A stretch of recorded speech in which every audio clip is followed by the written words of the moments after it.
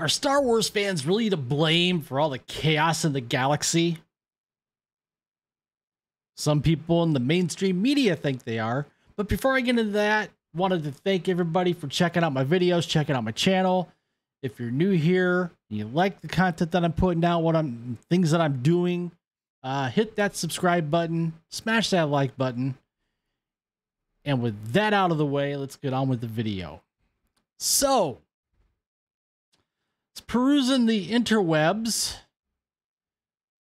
social media, news sites, whatever, and I came across this. Star Wars' biggest problem is the fans, written by Collider.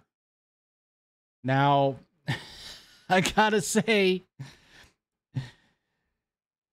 picking up and carrying the water for the creators of The Acolyte, or I should say the creator, Leslie Headland, former assistant to Harvey Weinstein, who has also blamed the fans. Also, Kathleen Kennedy has blamed the fans. It's getting old. It's getting tiresome. And I will implore you, Collider, and any other shill media pundit, website, news site, entertainment site, whatever it may be, just stop. It's lazy. With a capital L. So here's the article. It's written by Cameron Barnett. Star Wars projects have been facing relentless online hate and criticism, impacting performers and creators. Oh my gosh, the performers and the creators can't take the heat because their project is poorly written and it stinks. Modern Star Wars projects have expanded the universe with diverse representation, but also weather backlash in the process. You know, representation's always been a part of Star Wars. Since the beginning, since the original movie in 1977, there's been diversity in Star Wars.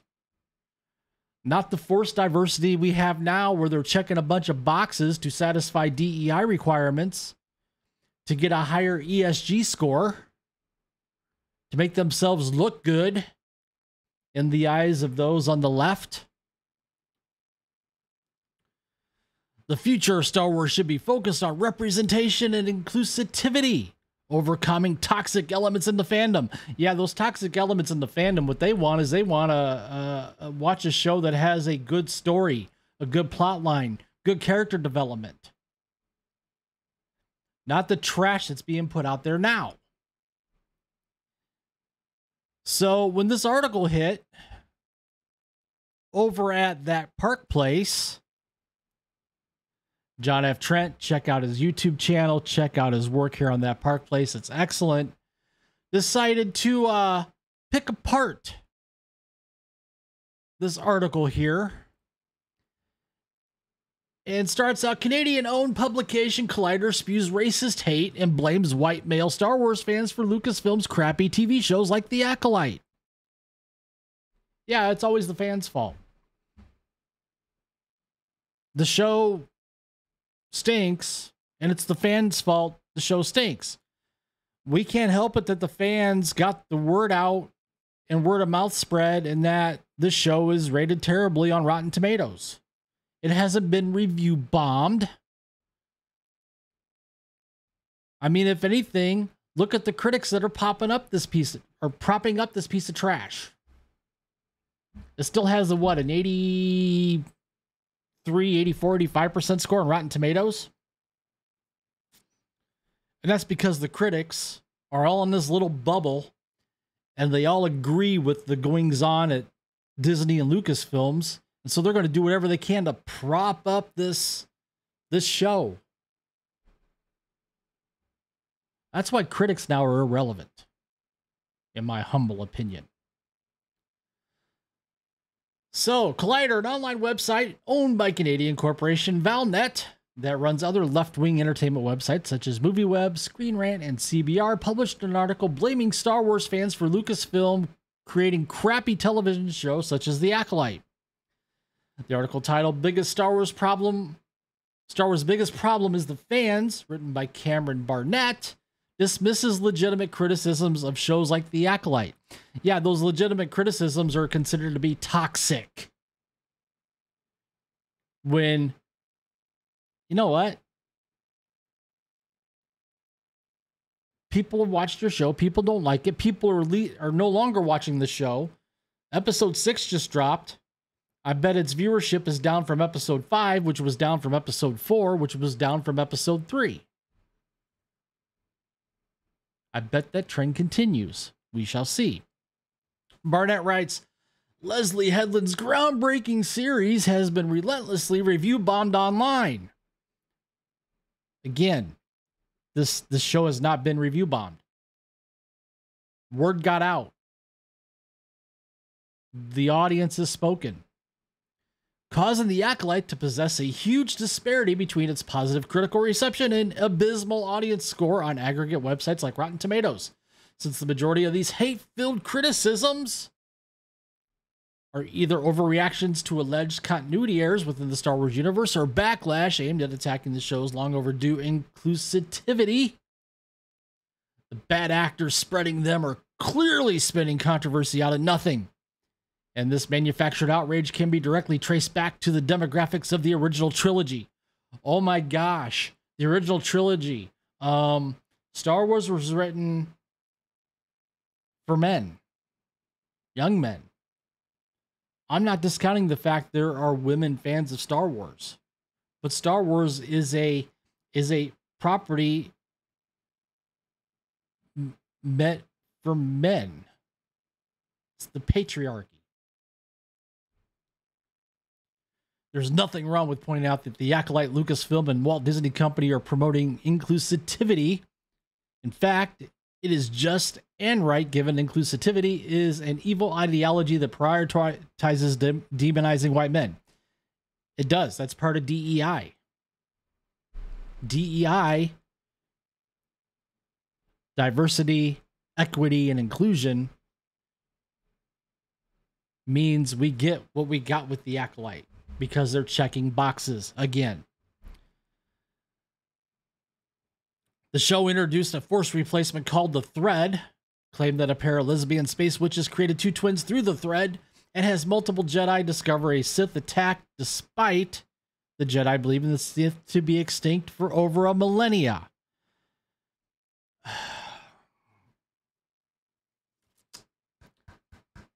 He's conflating two different things here.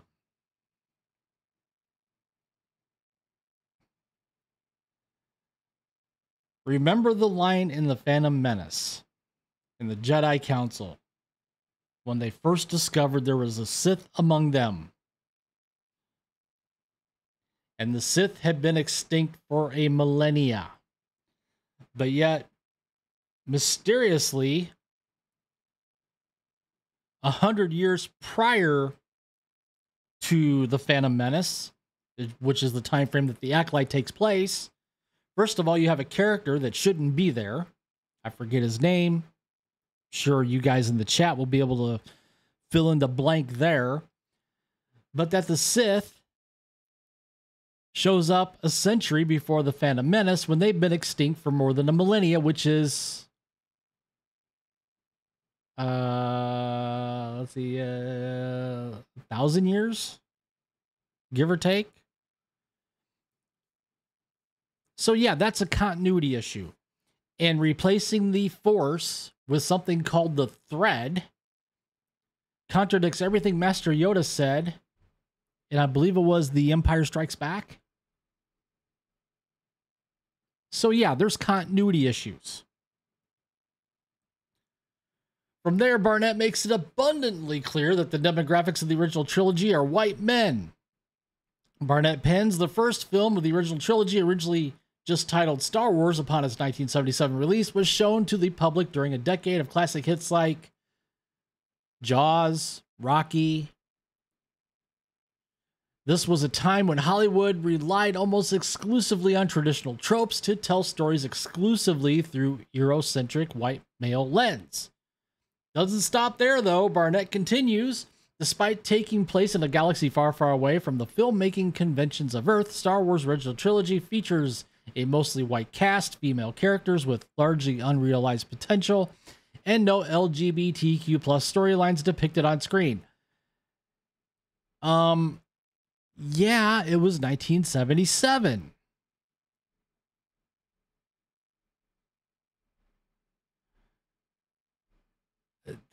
I am so tired of we have to apply today's standard to 40 years ago, 50 years ago. I'm so tired of that we eliminate things out of the lexicon because what was done 40 years ago isn't what I want to say isn't we'll just say it's not right in today's world.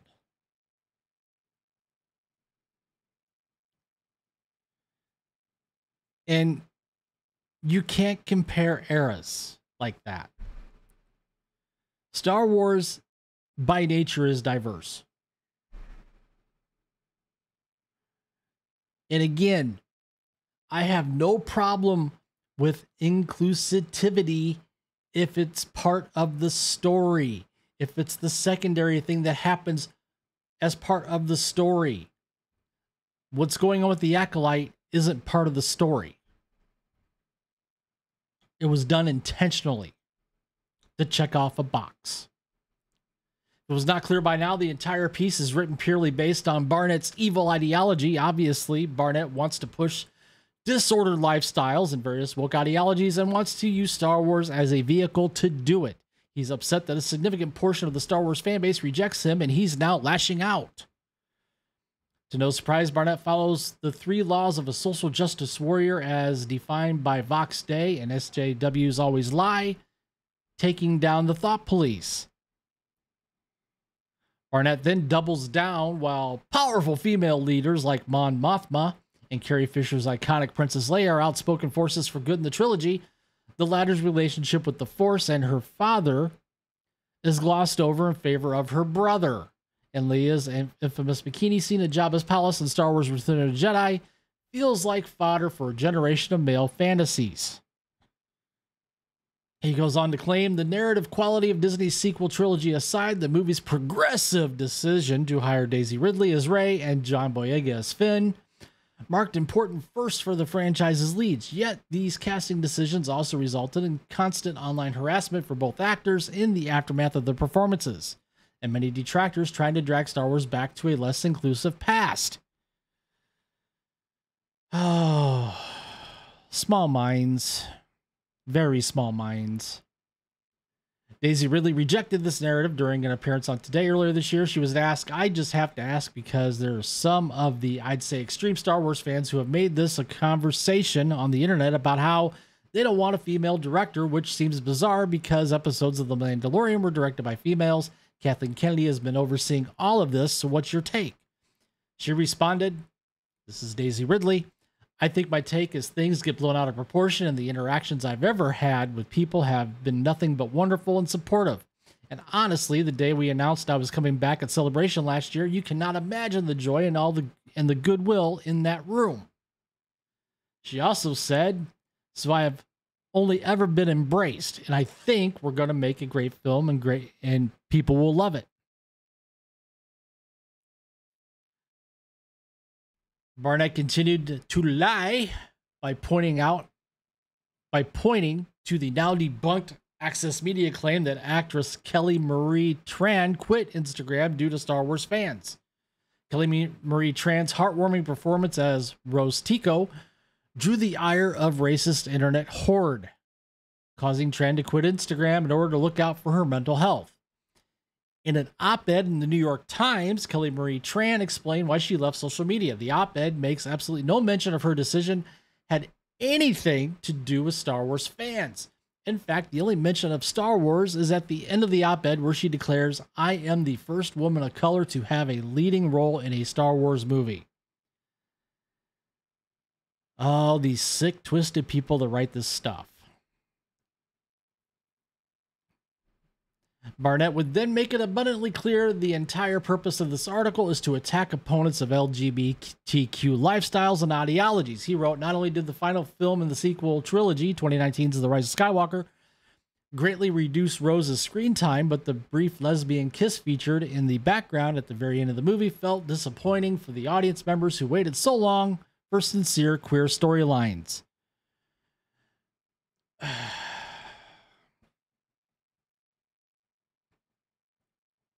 So they put a lesbian kiss in it.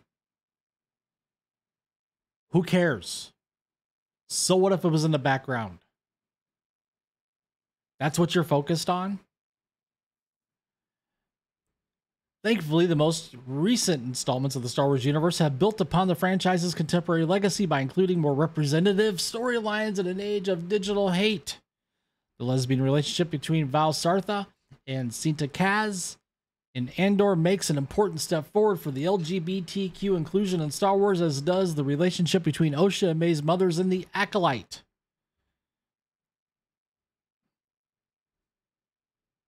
So you can tell by this breakdown of this article, which I'm not going to go any further because John Trent does a great job of just obliterating this article and the falsehoods and the false narratives that this individual decided to write. But what I want to get to is the comments over on X. Right out of the gate, Nerdrotic Gary. The biggest problem with fandom has always been the corporate access media. Master of the TDS, the ability to speak does not make you intelligent. Valiant Renegade, I'm just here to watch your ass get shredded in the comments with this trash article laughing emojis. Can you explain the massive drop in your ad revenue recently? Oh wait, I looked it up. And believe me, he would look it up. Jeremy, D-Day Cobra, hi, Popcorn Bucket. So you've been ratioed. And this just goes on and on and on. And not only that, but let's go to the comments on the article, shall we? It's bad writing, not anything else. If you don't see that, you shouldn't work with movies. Just a part of the problem. And that is 100% correct. The reason why people don't like The Acolytes is because of the writing. It's bad writing, bad acting, bad pacing. The show is slow. There's been nothing good with this show at all.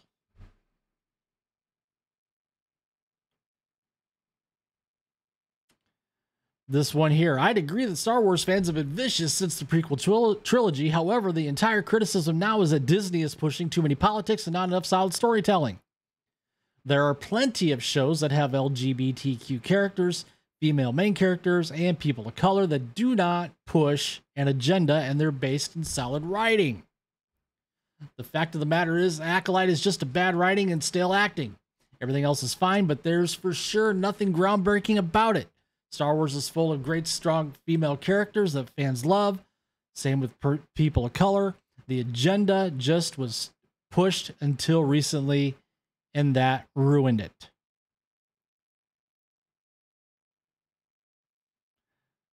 The article nearly lost me with groundbreaking stories. There's nothing groundbreaking about this series. And if you, the journalist, paid more attention to the reviews of the show, of which I have listened to and read many, you would notice a trend. It's bad writing. I do not think creatives and actors should get hate. However, they are not above criticism, and they can't stick their head in the sand and just blame the fans for review bombing and being all the ists they can think of.